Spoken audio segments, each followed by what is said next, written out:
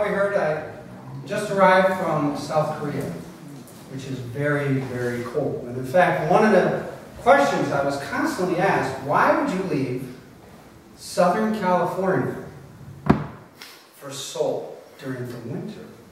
Which, if you didn't know, it does not get above 20 degrees. It was freezing cold. When they asked me to come there, which was at a university, I did the only thing I could do as an accountant. I did a cost-benefit analysis.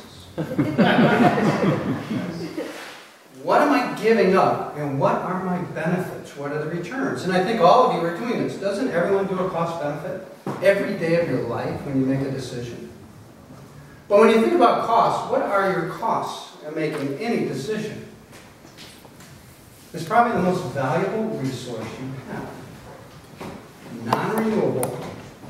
You only get to use it once, and then it's gone. And it is time.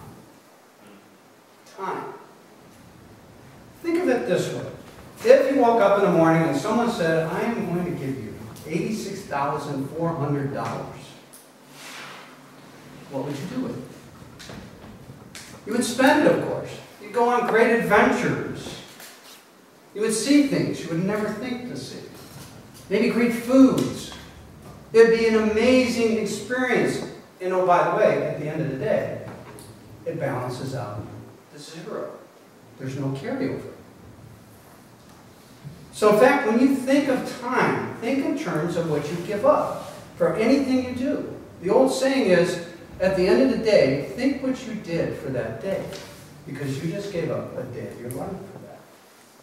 And when you come to a place like this, which is very caring and loving, I should say, you get great support from everybody, I think the cost-benefit way, way outweighs the benefits, the costs. So think about that the next time. Everything you do, you only get it one time. Enjoy life, health, happiness. Now let's have a great meeting. Thank you.